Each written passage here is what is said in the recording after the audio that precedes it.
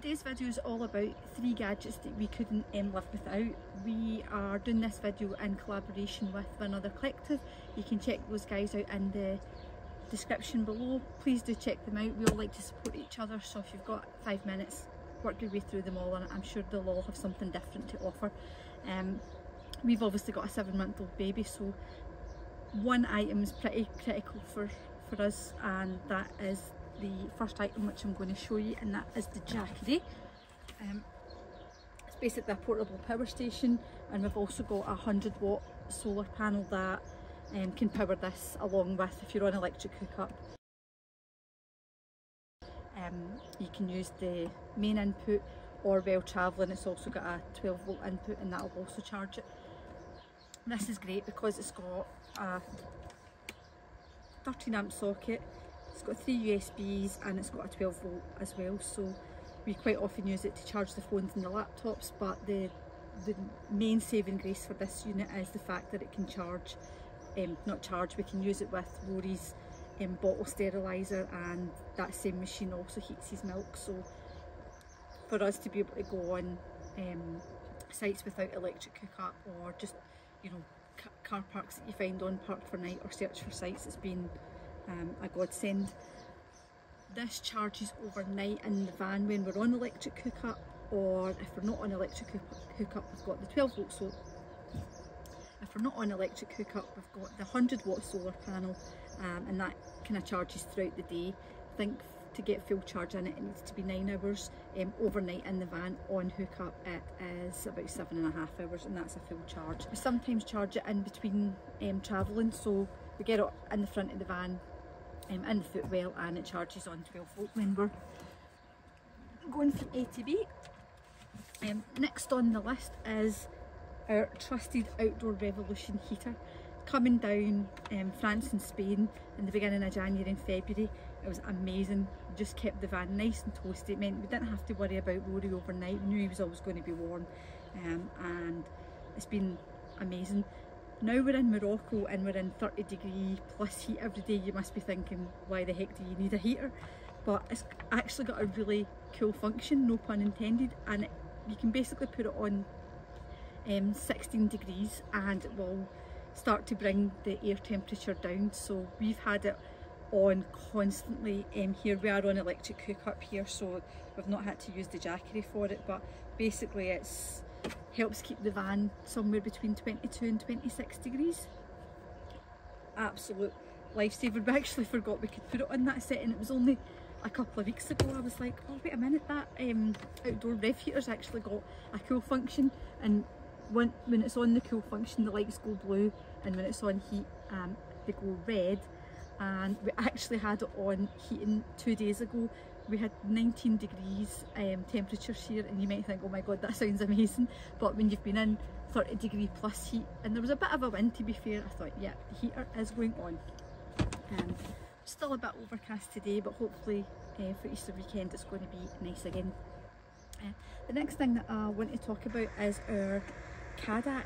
Because we're in the Ford Transit, it's a very small space we've got in there, and we've been primarily keeping the bed down because we've now been on, you know, we're trying to do sites 2 weeks at a time, if not maybe a couple of weeks one place, 3 weeks another place. We're even contemplating staying on this site into the middle of next month before we're due to leave. So outdoor cooking is kind of key for us, especially now the better weather's in, and with having the bed down all the time it's just nigh impossible to cook in there. Yeah, and I did want to give another mention to the Dr. Brown steriliser.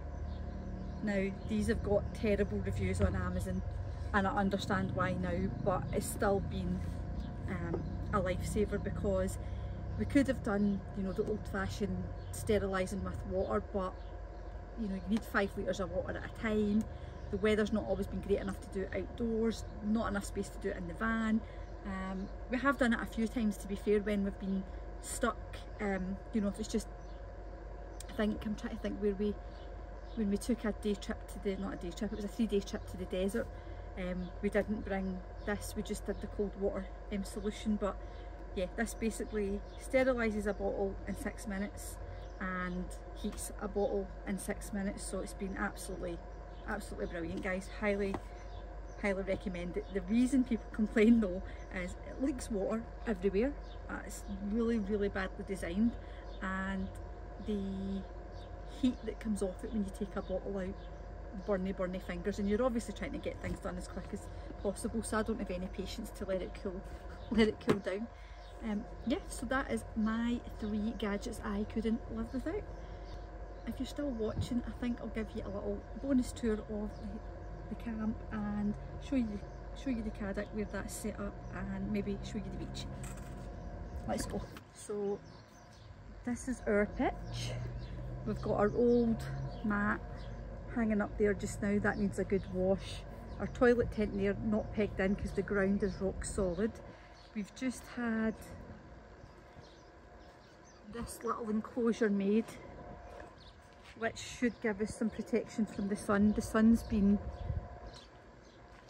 beating down on this half of the pitch first thing in the morning, and when it's been so hot, it's been a bit of a nightmare, so we've had that made. This is Richie's workstation, and that is the 100-watt solar panel. This is the site. No, Dickie's going to do a proper tour.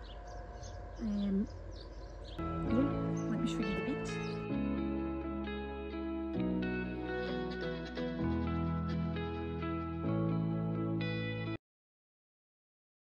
So guys, now we're here. It must be just going 5 o'clock, and that is the main beach that runs all along the front of Tagazout. Some really nice hotels down there, guys. So guys, I hope you enjoyed that. Let us know what your top 3 must-haves are in the comments below, and what other type of content you'd like me to film for you. See you on the next one. So, I know I've said cheerio, but I forgot I wanted to do a little shameless plugs. Took my hand to children's writing. I've got my first book out. It's called Rory and Koji World Adventure Season. Try that again. It's called Rory and Koji's World Adventure Series, not season, and book 1 is Scotland. It's basically about a little boy and his teddy dragon called Koji, and they travel in their magical camper van, which can transport them to any country that they like, and in each country they learn some cool facts and fun info, and then at the end of the book there's like a colouring section. They can learn cool phrases, and there's a few other activities for them to do as well. So that's just been launched on Amazon. I've put the link below, and I'd be amazed if you would just check it out. Thanks guys.